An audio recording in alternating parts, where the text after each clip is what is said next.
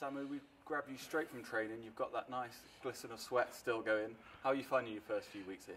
Oh, it's been amazing.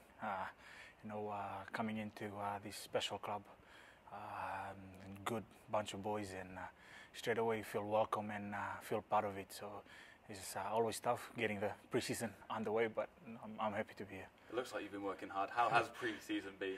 Oh, for any pre-season, for any rugby player, I will find it's always tough and always challenging at the first.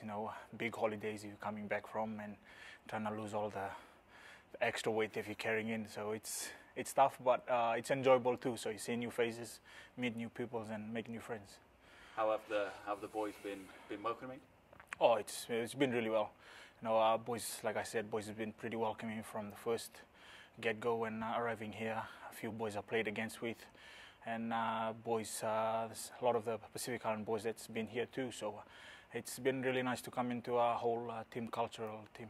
You mentioned culture there. Culture's quite a big part of what we're trying to do here at Glasgow Warriors, and it's quite a big part of what you've come from at Saracens. Was that part of the reason you decided to join us? Oh yes, before I even signed to come to Glasgow, I was always here.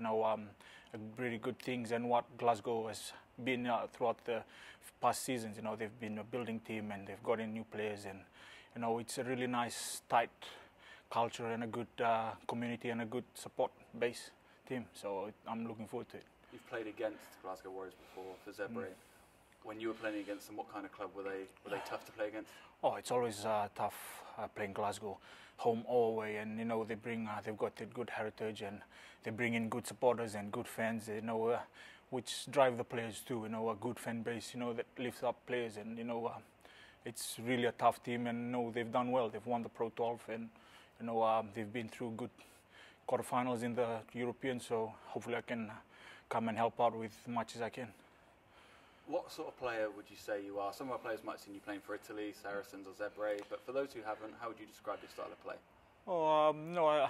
Obviously I'm in the forwards, so I like the ball in hand. I like to get involved as much as I can, and trying to give as much as I can to the boys, because it's all team thing, and we win together and we lose together. So I'm just looking forward to hopefully get a chance. You played in New Zealand before you came over to Europe. What is Dave Rennie's reputation like over there, and how excited are you to work with him when he gets here?